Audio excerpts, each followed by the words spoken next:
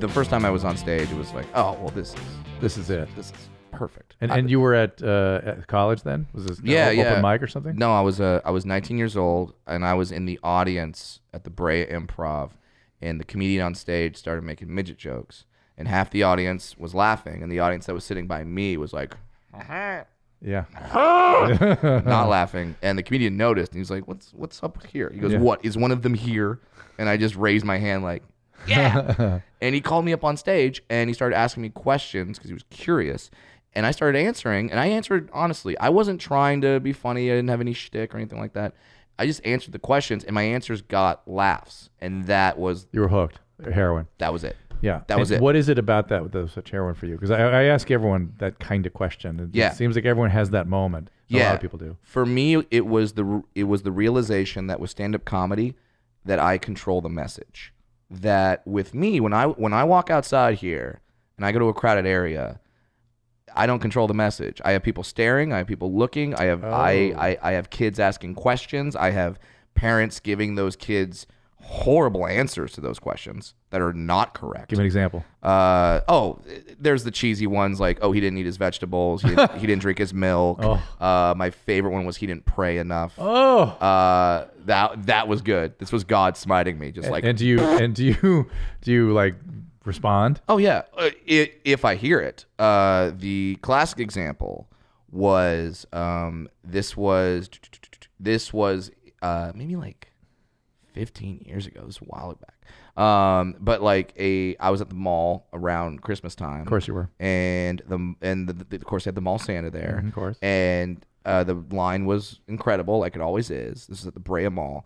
And then this dad comes up to me. Oh, I remember this. With his kid, and is like, hey, could you just tell the elf what you want, and then the elf will go tell Santa. Like, he didn't want to wait in the line, this cheap fuck. So, and he says that without asking me anything, without being like, hey, is it cool if or do you know, no, just comes up and says, this is one of Santa's boys. You could tell him, and he'll go tell Santa, and you're good. So I took that like, oh, really? Is there any way that guy could have thought you actually worked there? You know Possibly. What I mean? You weren't dressed like an elf. No, I wasn't walking around with like, no bells in your shoes or anything. No, none of that. So I just kind of went, okay, because I know that if I get mad in that moment, that's the impression of little people that kid has. The only impression that he has probably is of a dwarf getting mad. So I cannot do that.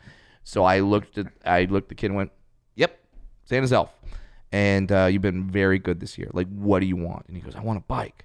And I see the dad just kind of like giving me a, and I go, guess what? You're getting a bike. And the dad's like, what? But now he can't say shit. So I go, and do you want an Xbox? Like, and the kid's like, yeah, I want an Xbox. I'm like, you're getting an Xbox. And I told him, I told the kid, I go, the only way that you do not get these things is if your parents failed to file the proper paperwork.